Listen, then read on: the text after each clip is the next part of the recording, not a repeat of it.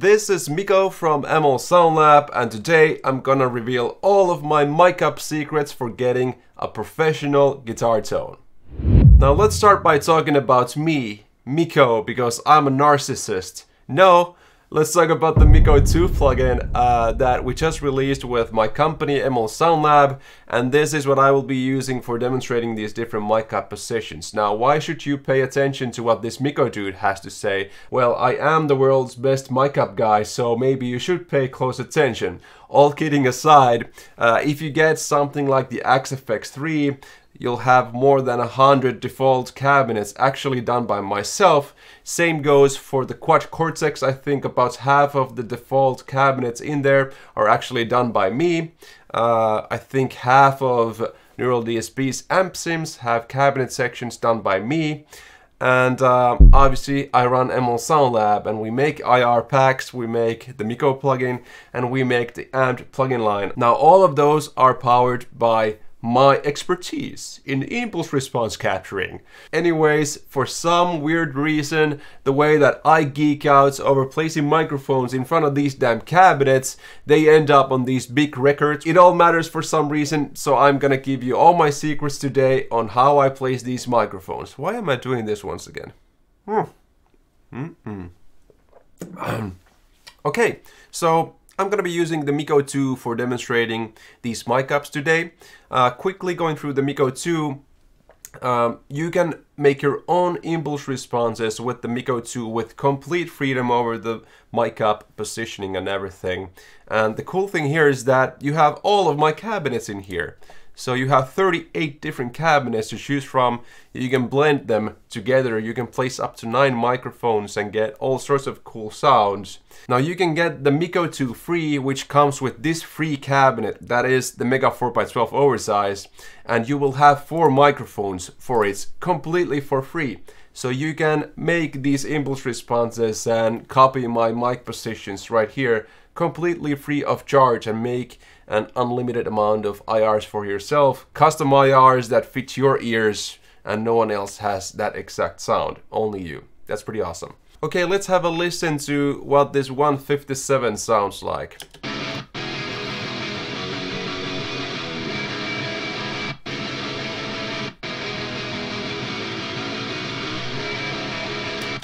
And now in the mix.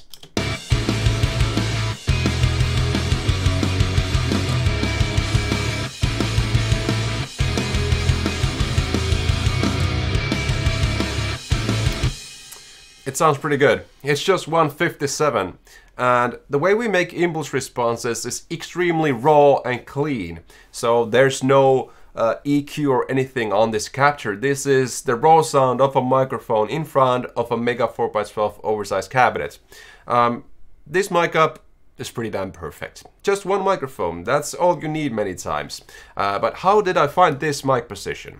Well, you can go 360 degrees around a speaker cone with the 57, and many times if you want to use the 57 on its own, you get the most low end and impact when it's as close as possible to the speaker, and that is what I do many times with the 57. So this is right on the cloth, and what I start doing many times is finding the best sounding side of the speaker. Now many people see speakers as sounding identical on every side of that kind of cone. It's not true. It sounds completely different based on which side of the cone you actually place the microphone. So let's have a listen to all the variety that you get by placing the microphone on different sides of this cone.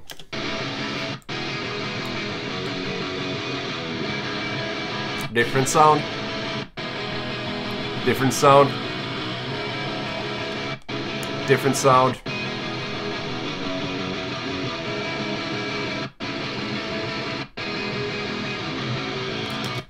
Now, there were many things that I actually liked there, so I could go for a different sound based on what kind of a sound I'm after. But right now, let's just try and concentrate on getting some kind of a perfect mic up. And what I tend to do is try and find the side that has the least amounts of spikes from around 1K forward. That is where those spikes really can sound nasty. So let's have a listen and rotate the microphone around the cone and see where we have kind of the flattest high end for this mic up.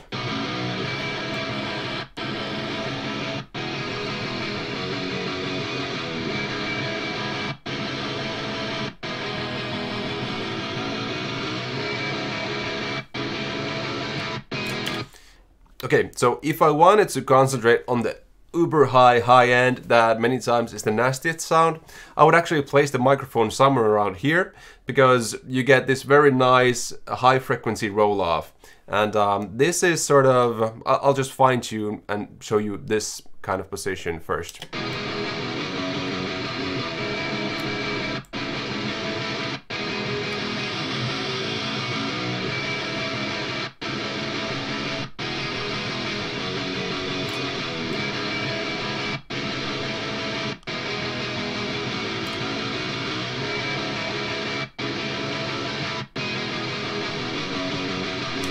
Okay, so that is pretty much the same position we had before, and I found it again. So many times I will concentrate on different things, but one of the main key reasons for having a nice IR is to have a very pleasant high end, so you don't have to process it to make it sound good in the mix. Many times if you have this very harsh, you will actually have to put the guitars lower in the mix, and who loves that? No one loves that. But I'll demonstrate what happens if you have a nasty high end by placing the microphone towards the center of the speaker. So the main rules are, if you have the 57 closer to the dead center, it'll sound brighter. If you have it to the edge, it'll sound darker. So let me demonstrate that. Bright, too dark. And what you want to find is the nice medium.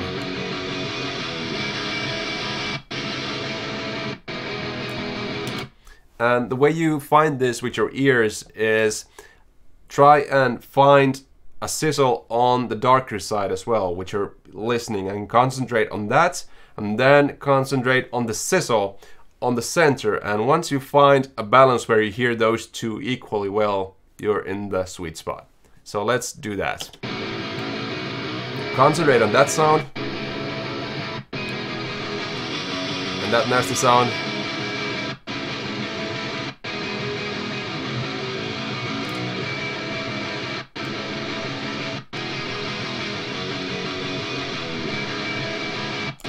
There it is. So that is how you do it by ear. You can also look at the EQ section to kind of cheat, so to say. Now that is one way of looking at things, but like I said before, I concentrate from 1K forward, and this has a huge spike in here. Not sure if that's gonna be a problem. I would say that is the signature mega sound, but luckily we have EQ here and we can just notch it. And that's it. We took care of it. But let's not do that. That's not a part of the mic up. We can kind of look for a different side where that is not so prominent. So right now, if you see me kind of rotating the microphone around the speaker, you can see that that spike is lower on this side of the speaker. So let's try and find a nice high end on this side of the speaker. That is pretty good, I think.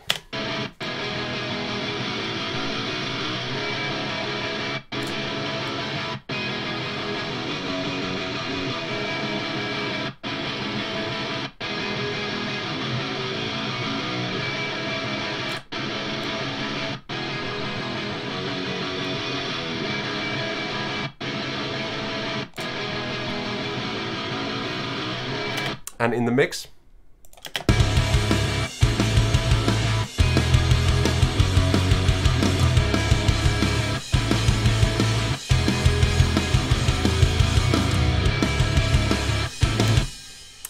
so the weird things that happen when you do these things is, now I feel like I hear the bass much better. With just changing the position of the 57, I hear the bass better. That's just me, in my opinion, but that's how I feel. Now, What if I was to place the microphone too close to the dead center position? I would likely have to lower the guitars in the mix. So let's do that.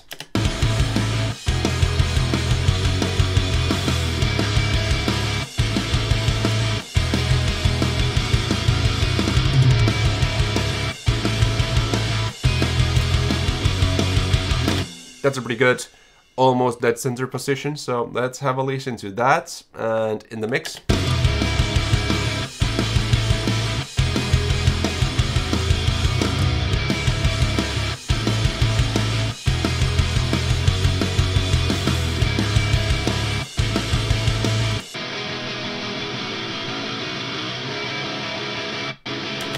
So as you saw there, to make it fit the mix, I would have to then lower the volume of the guitars. And the end result is there's this kind of crackle in the top end of the guitars all the time. But the thing is, most guitars that you hear on the radio, or you don't really hear guitar on the radio, but when there was music in the radio that had guitars in them, this was pretty much more common than the mic up that I'm kind of showing here. And I think my mic up method is way superior, but you can be wrong as well. So this is one way of placing the 57, but I would likely choose this position that I found somewhere around here, just mainly because it's a little bit darker, so I can have more mids in the IR, have the guitars higher in volume in the mix, and this high end is very pleasant sounding, so even if the guitars are slightly too high in volume at times, it's still not gonna sound nasty. Okay, let's jump to the next microphone, the 421. Okay, this is quite similar to the 57, but I find that different sides of the cone work better on some microphones than others. So let's start listening. Dark, bright,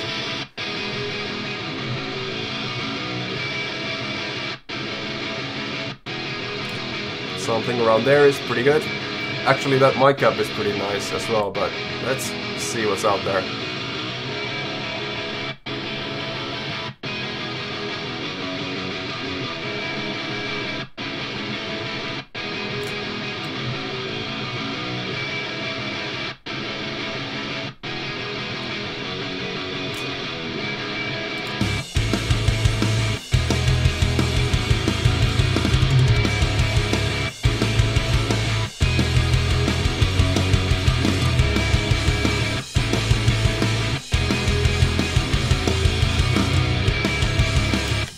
Okay, and that is sort of, if you're using the 421 on its own, that is how I would place it. It's almost dead center, but not really. It's closer to the center than the 57 at least. And the reason for that is the 421, this is a vintage 421 by the way, so very different microphone.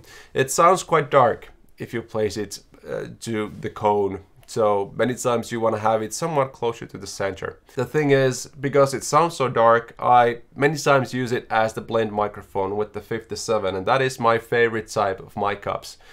If you want to hear my favorite mic up, it's a 57 with this vintage 421, and if I want to get more beef, I will add a 160 ribbon on it, and that is perfect. Let's go through these other microphones that also matter and give you different flavors. The next microphone here is the 7B, and as you can see, it's a huge size microphone. Many times you can't fit any other microphones nicely next to this, so many times people will use this microphone alone if they use this microphone. But that's not really a problem with the Mikko 2. Anyways, let's go through the positioning for this mic. And I know I many times start dead center and almost leave it there, so let's have a listen.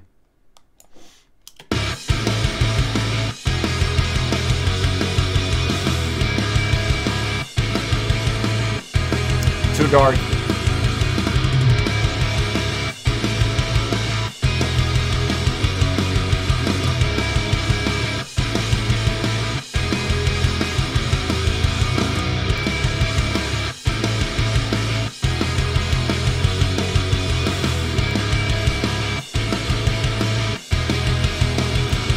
And that's it.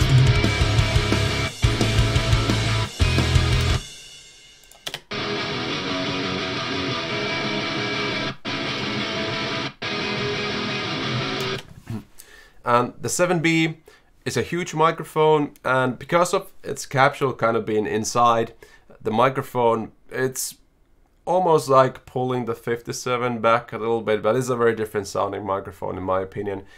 This position is nearly dead center. I just tried to get a more kind of a pleasant frequency rollout for the top end, but this microphone in real life I many times feel like I'm placing it dead center, and it almost always works there. I might kind of fine tune it like I did here to get this kind of a sound. So just to compare the dead center to this position, not a huge difference. Just getting rid of those nasty spikes there. So if you are completely new to miking up guitar cabinets and you're thinking about the first microphone to get, people always tell you to get the 57. The 57, in my opinion, requires some skills, but if you have no skills, the 7B, one of the best vocal microphones as well. Now all of these have been dynamic microphones, which I many times recommend to have pretty much as close to the cabinet as possible, because you start to lose low end once you pull them back, and especially if you're using them on their own and not blending microphones, it's very difficult to get deep impacting low end if you're not close miking. So close mic these dynamic microphones if you're using them on their own. The next one is once again a dynamic microphone, the 906. You have to be very careful with the high end with this microphone. As you can already see in the EQ curve here, it's gonna hurt, but let's have a listen.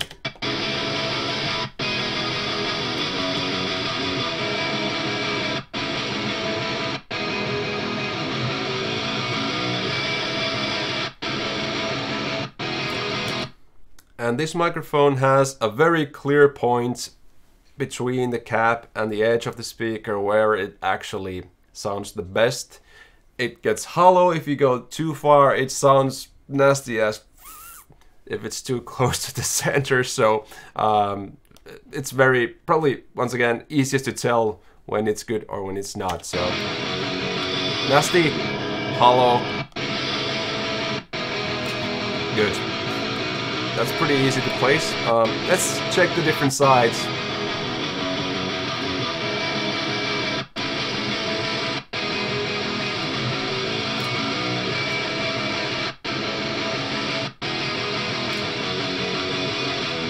Somewhere around there is pretty good.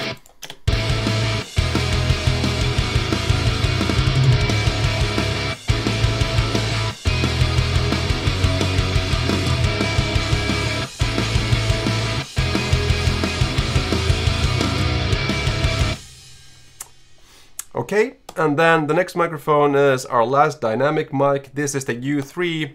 This is actually a vintage 57, and the reason for having this microphone here is because the current 57 really didn't exist before the mid-80s or so. So that sound that everyone loves, the 57, if you are a fan of tones before the 80s, then that microphone didn't actually exist. So if you are a fan of Led Zeppelin or Black Sabbath or whatever was around back then, they didn't really use that 57 that's out there right now. They used this. And this one has way less low end, and it's more of a mid-range microphone. So let's have a listen to what it sounds like.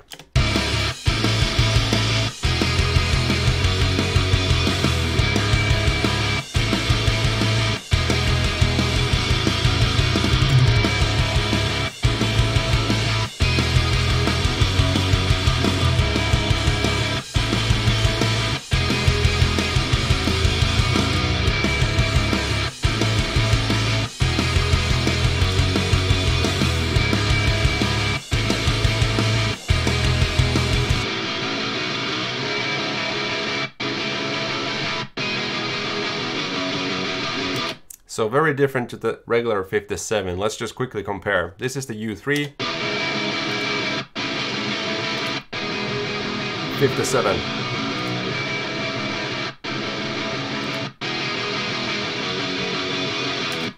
Completely different microphone. Be aware of this. Okay, so you place it pretty much the same way as you would a 57, but the sound is completely different.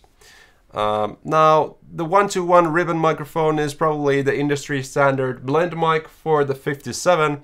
What I really do with this microphone is very unique and different. It's not a dynamic microphone, so this is where I would say you start to play around with the distance and the tilt of the microphone a little bit more.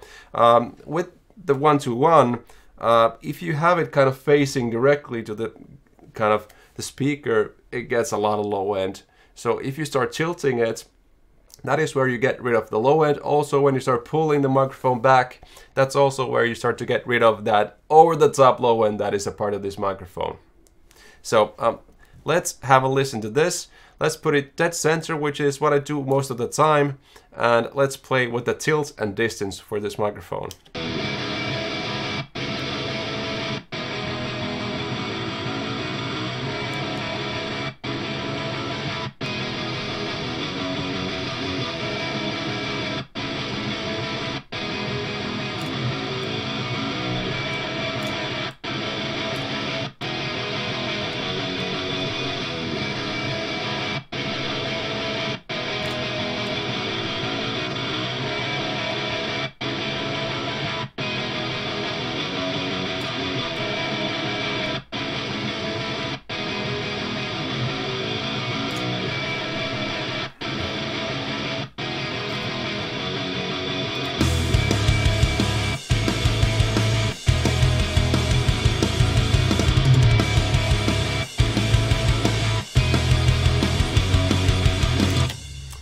But it's kind of a very finicky microphone to use on its own.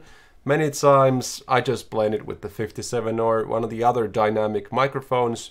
The low end is way over the top on this microphone, but the low end is very good quality low end. So many times you use this for the low end, then a 57 for the top end. I rarely use the 1-to-1 on its own, but if I was to use it on its own, it needs to be pulled back, tilted a little bit.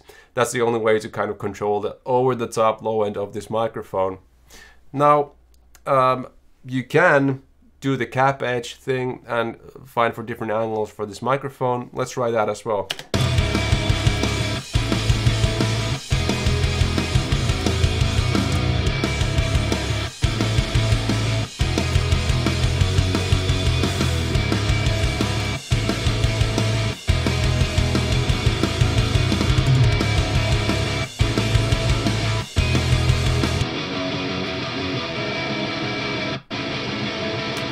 And it actually sounds pretty good here, but many times it does not. This is an awesome cabinet that we're miking up here. Many times the 1-to-1 on its own just needs to be dead center on the cabinet, and it's on speaker, I mean, needs to be blended with something like a 57.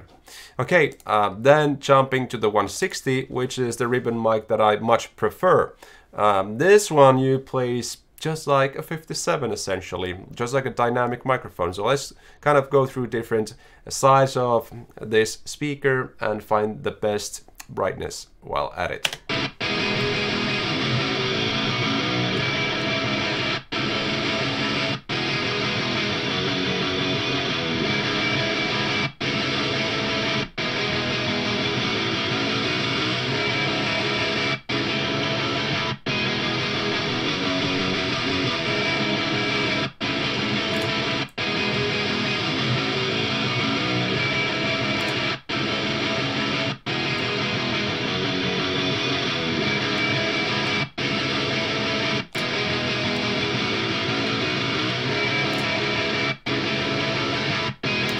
Okay, so I think I found two very usable sounds with this one close mic'd, and this is the reason why I like this mic over the 1-to-1. You can actually get much more variety and the microphone works well. So my ultimate top 3 microphones is the 160, 4-to-1 and the 57, and many times if I want to get a serious tone going, I place those 3 microphones on most likely this cabinet, and that's where I get my sound. This is, by the way, free for everyone to use, so free IRs everyone, unlimited IRs. Okay, last, definitely not least, we have the 184, which is the smallest microphone. in the game, it's the condenser microphone that we have here. And this one you place pretty much dead center, much like the 121. This one has a lot of low end, but you can get a really nice high end for this as well. So let's have a listen to this.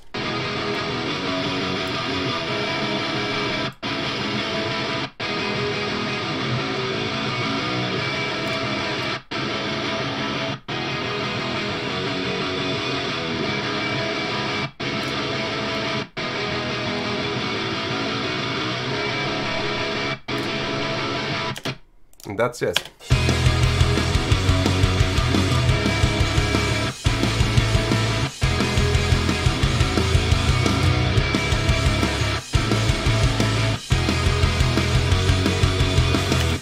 Now, this one being a condenser microphone, when you tilt it, it doesn't really change the sound that much. When you pull it back, it doesn't really change the sound that much. So the condenser microphone really doesn't really change its sound that drastically with the distances and tilting and stuff like that, but you can use that very small size of the microphone to really fine-tune a specific sound of that cap edge position, and that is where this microphone shines. I hope I've demonstrated that all of these microphones will work amazingly well in the mix, and the main thing that I wanted to get through is that the best position for that microphone is pretty much never directly to the left or right of the dead center position on the speaker, which is where people place the microphones 99% of the time. And this is likely the #1 reason why my impulse responses and my mic ups are on those damn big records out there that I'm not gonna name drop once again. The reason is many people place the microphones with their eyes. They just put the mic dead center and pull it to the side and find their brightness. But the reality is the best sounds that you can get are somewhere in between, maybe a little bit to the right, maybe more up. You really don't know. You just have to experiment and geek over it, spend some time with it, and get the best tone you can possibly get. Thank you so much for watching the video. I hope everyone learned something cool today, and go try out these mic ups with the Mikko 2 that comes with this cabinet that I used here, completely free of charge. And that's crazy. You can make your own impulse response collection completely free. Unlimited IRs. See you later. Bye bye.